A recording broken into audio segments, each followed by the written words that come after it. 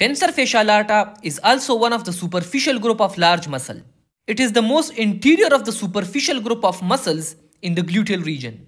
As you can see, these all are the gluteal region muscles, and the tensor fasciae lata is the most interior of all these muscles.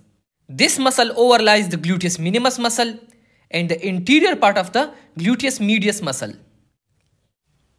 This is the gluteus medius muscle, and the interior part of the gluteus medius muscle is covered by the tensor fasciae lata. Now if I remove the gluteus medius muscle, then underneath it is present the gluteus minimus muscle, and the tensor fasciae lata is also covering the gluteus minimus muscle. Now we came to the origin of the tensor fasciae lata. It originates from the lateral aspect of the crust of the ilium between the anterior superior iliac spine and the tubercle of the crust. This is isolated hip bone with the posterior view. In the superior view, this is the iliac crust.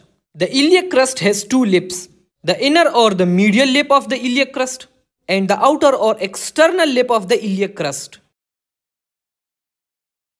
This is the anterior superior iliac spine, and this is the tubercle of the crest. And this is the lateral aspect of the crust of the ilium between the anterior superior iliac spine and the tubercle of the crust, from where the tensor fasciae lata originate. After origination, the fibers of the tensor fasciae lata descend downward and inserted on the anterior aspect of the iliotibial tract. As you can see, this is the tensor fasciae lata muscle,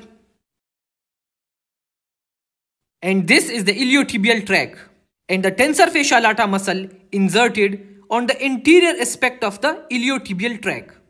The tensor fasciae lata muscle is innervated by the superior gluteal nerve. Next is the function and action of the tensor fasciae lata. It helps in the abduction of the hip joint, and it makes sense because it is present lateral to the hip joint. It also helps in the flexion of the hip joint and the medial rotation of the hip joint. And these are the minor functions of this muscle. It also contributes in the stabilization of the knee and the hip joint.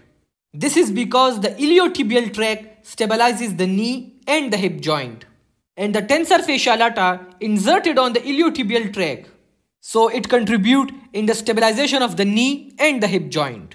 Next, I will discuss the gluteus minimus muscle. Thank you.